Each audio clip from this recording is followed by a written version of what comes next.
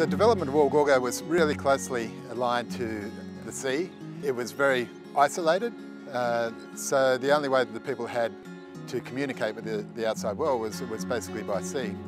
And it needed a way of getting its produce, its timber, its corn and sugarcane to the markets in Sydney more easily. And because there weren't many roads, the sea was the obvious place to look. It became quite a busy place, and what we have today is quite a few artefacts still around on the beach, on the rock platforms and around the town. In the early days, goods, etc. were taken out to sailing ships through the beach, through the waves, and that was quite dangerous because it could damage the products, so then a number of jetties were built. There was one built out over the rocks at Woolgoolga Headland. Another smaller one was built just near the current boat ramp, and then there was a government-built jetty that really facilitated produce, etc. being brought into and out of Woolgoolga. The Maritime Heritage Project under the Marine Estate Management Strategy is a project to try and tell people about maritime heritage so that they can help protect that heritage themselves.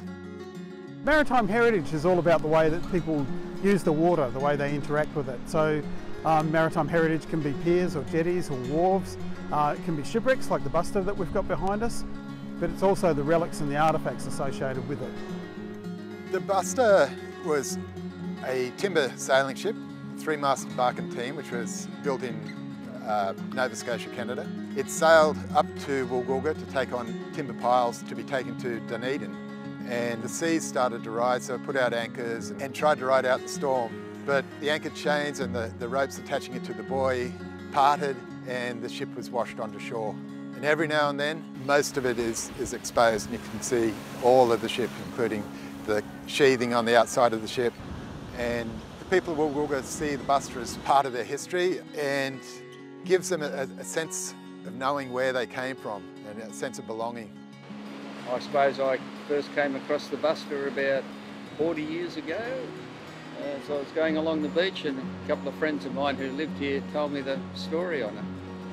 When it was uncovered last month, it definitely had more tourists and people interested in it and looking at it and poking around than I've ever seen before.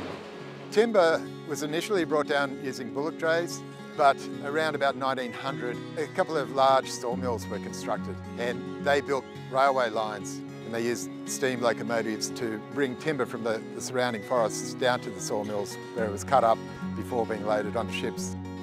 William Pullen's first jetty was built over the rocks on Woolgoolga Headland, and there are a number of piles which are uncovered from time to time, and then there's a number of holes which are cut into the rock. There's a number of iron rings used to hold the timber down onto the rock. Some old newspaper reports indicate that logs were rolled down over the headland, across that jetty, out into the ocean onto waiting ships, rather than going through the surf zone and possibly getting wet and destroyed. The main government-built jetty, a lot of that was lost during storms, and then the piles were blasted out of the sand. If you find anything from a shipwreck, because they're protected under legislation, you should get in touch with Heritage New South Wales, who managed all these types of sites like the Buster behind us here, up and down the state. But it's best to be left on the beach where it is the safest place for it.